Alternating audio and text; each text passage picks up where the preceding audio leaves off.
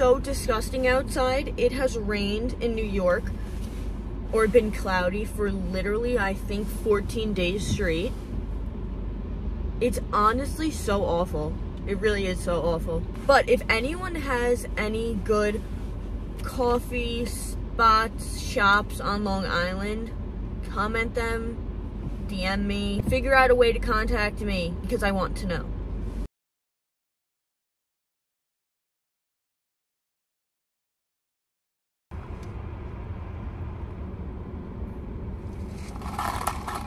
It's good.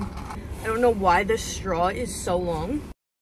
I just finished getting ready. I did my hair and my makeup and just changed into a quick outfit. I'm just wearing this bodysuit from Abercrombie. These jeans that I feel like I wear like all the time. They're from Garage. They're just low-waisted cargo pants. And then little like loafers from Steve Madden. But I am running late, so I'm gonna go get my jacket and then we are going to head to lunch.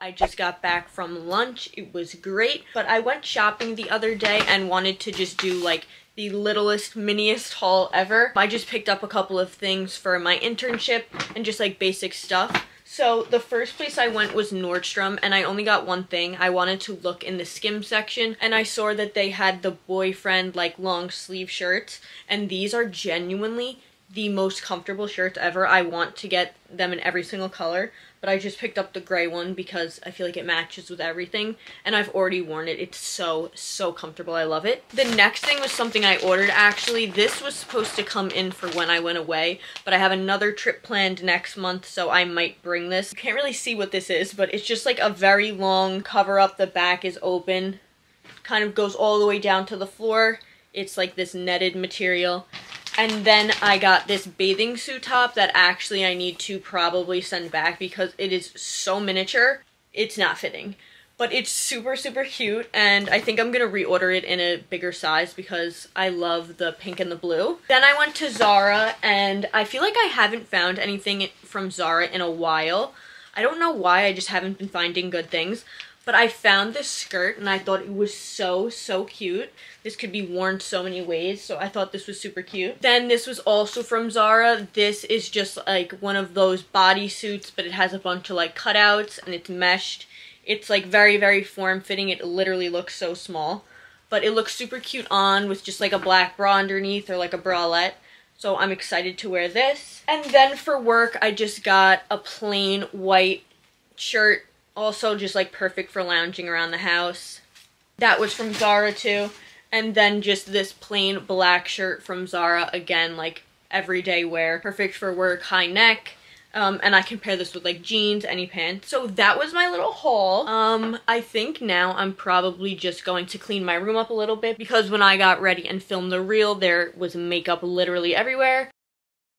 We are going to go to the gym right now. I've been really trying to go to the gym like 4 to 5 times a week, and I've been pretty consistent, so I'm definitely proud of myself for that. So it's a little bit later. I just showered and threw on some comfy clothes. My hair is still in a bun because I actually made a hair appointment. I do a blowout like twice a week, so I'm actually just gonna go get my hair washed and blown out. I feel like I literally haven't sat down for like 2 seconds today other than eating breakfast. I'm excited to just chill and have my hair washed. That's like the best feeling ever. So I'm about to leave and go do that. I'm back. He did such a good job.